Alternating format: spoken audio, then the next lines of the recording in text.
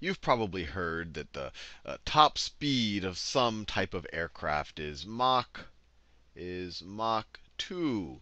Or maybe you watch some type of, I don't know, science fiction movie or some type of fighter movie where they say, hey, we are going to travel at Mach, Mach 1.8. And you had a sense, because they're using it in the same context that you would use a speed, that this is some type of speed, that these numbers represent some type of speed. And if you assume that, you are right. And the speeds they represent are actually a multiple, or depending on how you want to view it, multiple or fractions of the speed of sound in that medium. So if someone tells you that the Mach number is 2, what that tells you is that they are traveling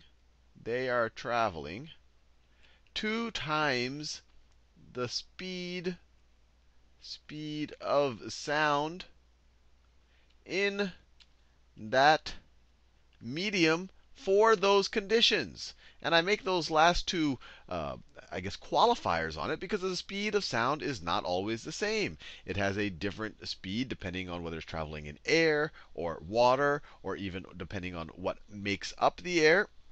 And even if it is only traveling in a certain type of air with a certain, with a certain makeup of mix of gases, it'll also change depending on the temperature. So if you're at sea level at roughly about 20 degrees Celsius, the speed of sound is 300. So sea level, let me do a different color, maybe blue for sea level.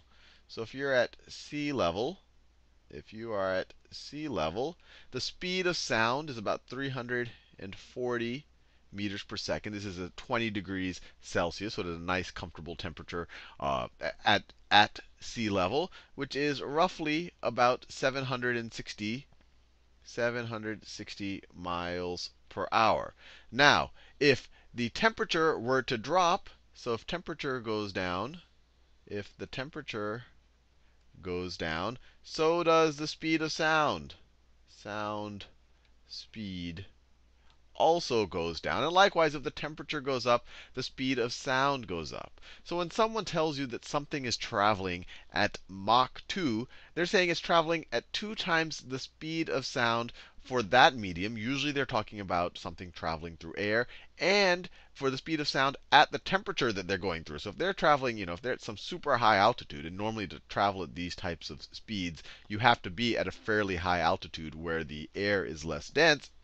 You're also traveling in an environment where the temperature is significantly lower than than 20 degrees Celsius. So the speed of sound. So you might say, hey, does that mean if someone's traveling at Mach 2, does that mean that they're definitely traveling at 680 meters per second or at 1520 miles per hour?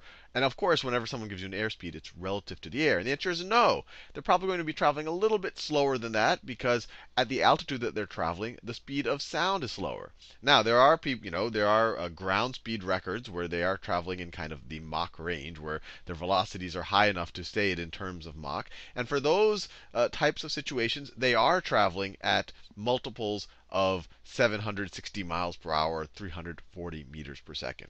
Now, you're probably saying, hey, who is this person right here that I've cut and pasted from Wikipedia? And this is Ernst Mach, and this is what the Mach number, this is who the Mach number is named after. Ernst Mach. And he was this Austrian physicist and philosopher.